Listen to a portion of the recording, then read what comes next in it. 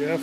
Here's some results for you. On the right is my circuit that is an oscillator that's just making pulses to simulate your switch. On the left is the actual circuit that I have made. And then here on the screen you can see the blue trace, which is my oscillator, which I'm using as a trigger. And every time it goes low, it is triggering the timer chip. And so what you see with the yellow trace is the period where the signal is high is when it's actually driving the output. Now in this case, I'm just using it to drive an LED, so it's not very interesting.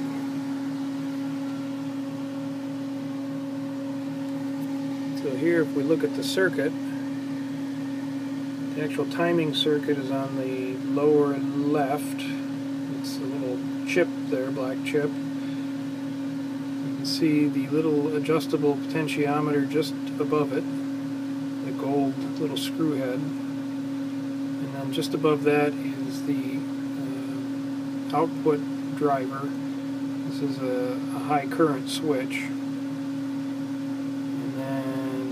A little bit before you get to the connector is a diode that is used to protect the circuit when you're driving something like a solenoid valve. When you turn off a solenoid valve, there's a current that wants to run backwards and can damage the circuit, so that's what the diode is for.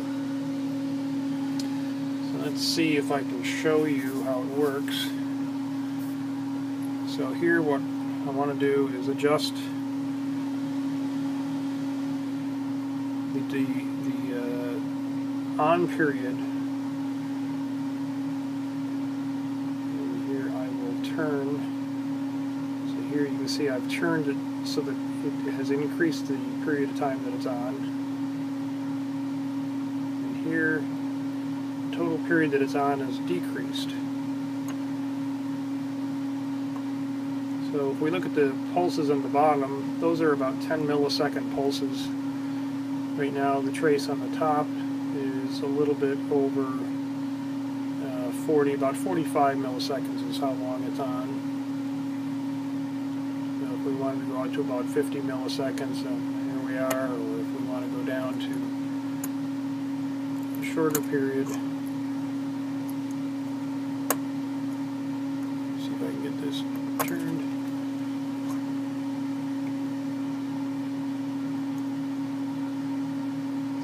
See, the on period is about 30 milliseconds. I can go even shorter.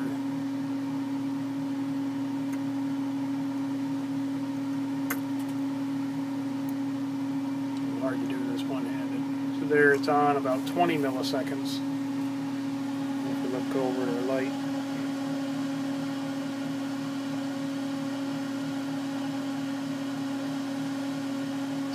flashing.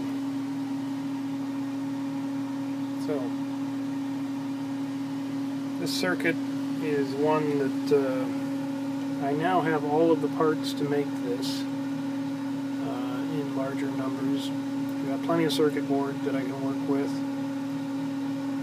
Got all the connectors, and I have a little box to put it in. So I think I have enough to make about 20 of these. I may have burned out one or two pieces, but on the order of 20 of them should be possible.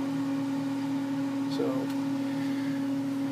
anyway, that's the story from Andy's lab. Talk to you later.